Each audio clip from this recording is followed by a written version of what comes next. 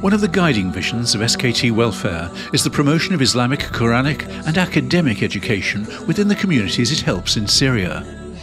Our Springs of Hope project, established in 2014 in Reyanli, Turkey, successfully achieves this in a specially built family centre which safely accommodates and educates over 146 orphans and more than 40 widows plus carers. And we now plan to build on that success literally in a new, ambitious enterprise. We propose to build more land adjacent to Springs of Hope, to build a new complementary centre for Islamic and Quranic study, a £500,000 project to provide outstanding Quranic and Hifz education for up to 3,000 children to become future pillars of their community.